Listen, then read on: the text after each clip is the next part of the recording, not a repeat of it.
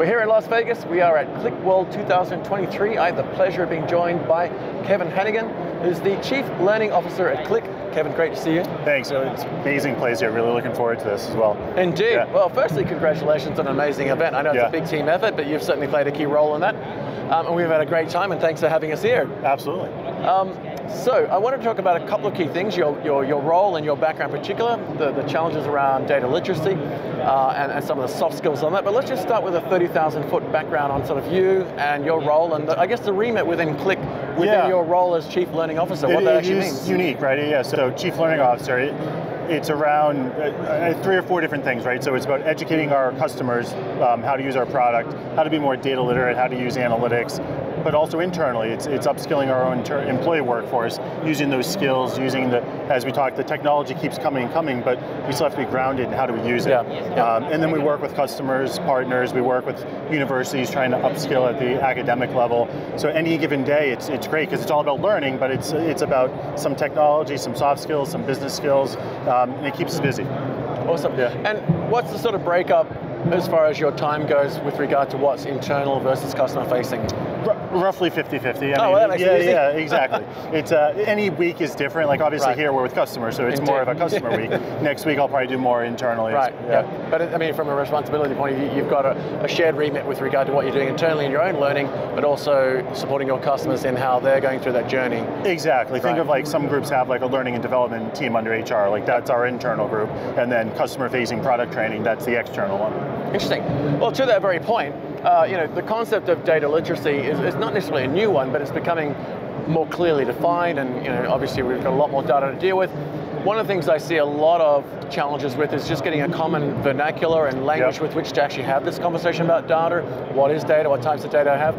I wonder if you could just maybe give us a quick summary around what your views are with regard to the actual importance of data literacy within organizations in general, and then we can sort of talk about what state they're at. First thing I'll say is when I say data, people in the room, they're like, time out, too technical, not me. I'm like, okay, you're in the right place because it is for you, it's for everyone. And so for me with data literacy, the way I think of it is it's almost like reading comprehension with data, right? Is you have different levels. You see a chart, you see a data point, and you can observe what it means or what it says, but then you have to apply a critical thing. What is that actually, how do I interpret it? What does it mean to my business? Is it relevant to my business? And we as consumers do that every day when we're buying things online or whatever. Businesses do it. And so to me, data literacy is the process of taking that raw data and turning it into wisdom at an organizational scale, avoiding things like bias or incorrect assumptions or anything that could go on the way because of the volume and the complexity and so forth. It just drives it. A couple of years ago, I always say my father, he went to school for the same thing. He went to work, he worked the same technology, retired. It doesn't happen today anymore. Right.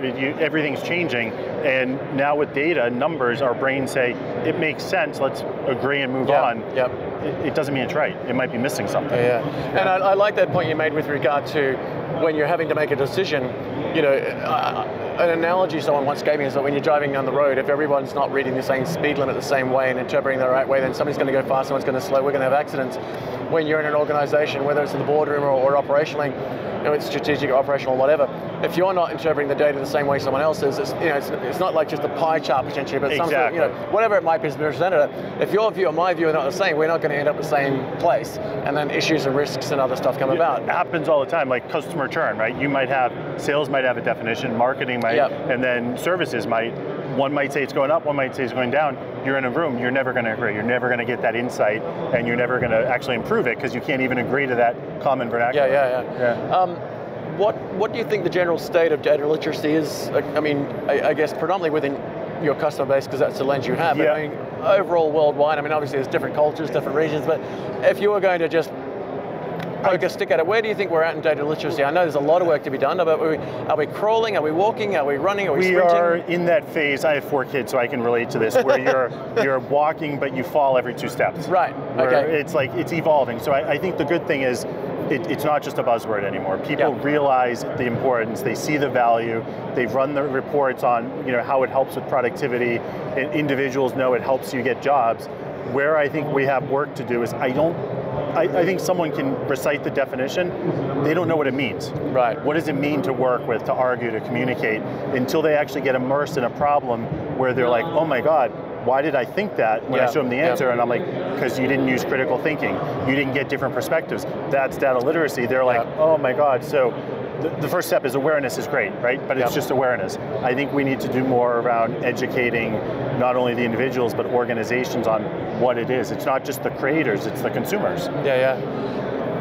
Given that we do still have a lot of work, what are some of the key steps you think our audience could consider with regard to your experience and your background as they approach this whole challenge around data literacy? And obviously the first answer is come and talk to you and the team at Qlik, but what are some of the normal steps you advise customers to go through themselves to sort of go from recognizing that it's not a problem but a requirement, and then establishing training programs, awareness programs, education programs, and then put it into an operational step? What are the sorts of things they should operate? The beauty of this is there's different steps, but they can happen in any order. It's not like, so you could have data governance and strategy, and that's fine, and then you might work on education, or you might start with the education, but realize you need to go back to so at the highest level, you need to trust the data.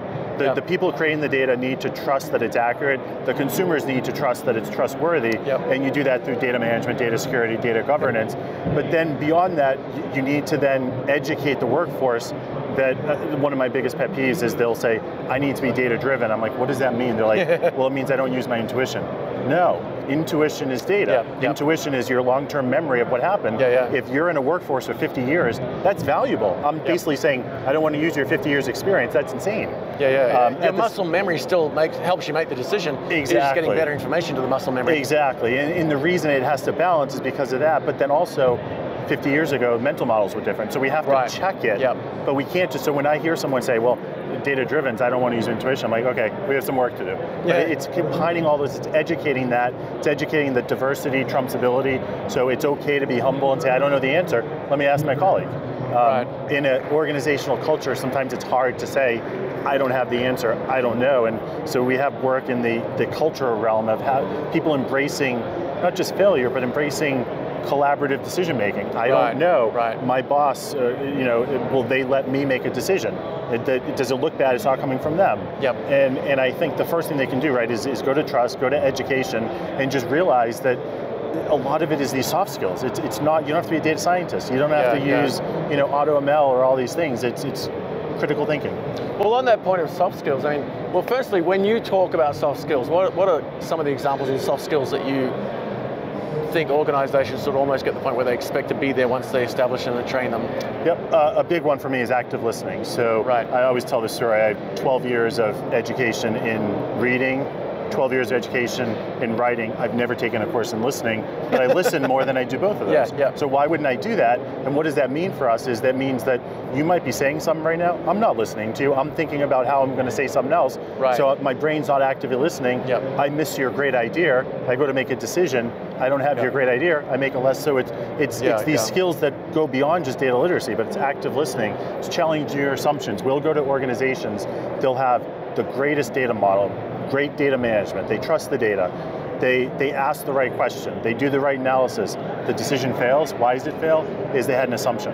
And that assumption was implicit, it wasn't brought to light. So I always tell my kids when they say, why does the teacher want to see my work? Well, so they know where you went wrong to tell you. If you make a decision and you don't show all your assumptions, I can't tell you where your logic failed. You might have just guessed. And bias. Now with everything being complex and stuff, we all have confirmation bias. And the challenge I run into in organizations, it's probably 50-50 people saying, no, that's voodoo, I don't have bias. Nope, doesn't work for me. Is that right? Yeah, it's crazy. And then you have to do some little tricks and show them that, no, this is a bias, this is what's happening. There's a couple of times I'll go in a 2-day session, the first day I'll wear a pink shirt and I'll say, you all go home. You're going to see more pink shirts. And we come back and they all raise their hands. And I'm like, how many do you think I actually went around and paid everyone to wear a pink shirt? And it's not more, right? I told your brain it was relevant. That's the brain, it's great, but it's also limited. When we think about the overall challenge of learning in general, particularly now that organizations are going through a lot of mergers, you guys have written a book on that. one of the things I'm seeing is a big cultural challenge, and I'm not talking about sort of ethnicity background, I'm talking about corporate culture and behavior. Yep. You know, you've got very large organizations that might have 30, 40, 50, 60 years of culture established, it's hard to break down. You've also got startups. What are you seeing out there with regard to the challenges that they're facing at either end of the spectrum with, you know, legacy environments versus startups around their approach to data literacy and their successes with it? Biggest thing I see is this concept of unlearning. So I have a learning background, so like when you're a kid, you learn differently because you have no experiences. Right. So they teach you something, it becomes fact. We're adults, we have these years with old systems and old processes, and as soon as we learn something new, what the brain says is time out. I like the old way. So unlearning is the process of consciously forgetting that, getting it out, and then learning the new thing, but we don't do that. What we do is we just say, here's the next change, here's the next change, and then 6 months later we wonder why people didn't adopt it. It's because they didn't unlearn the old one. And that's with startups, that's with older companies, it really, again, goes back to the brain and adults. We have to stop, I know we're moving fast, and just say, okay, let's take some time unlearning these steps, relearn them, let's be very deliberate about it, and you're going to have a much faster ROI. Yeah, in my own experience around this space, particularly in the banking and finance industry, there's a lot of desire to go back to a comfortable space that we thought we know, even if we're pretty sure it's not human nature, right? It's in my box. Apathetic, right? Now, when we talk about this with regard to the soft skills, particularly in data literacy, there's often a juggle between technical expertise and data capabilities. How do you balance that?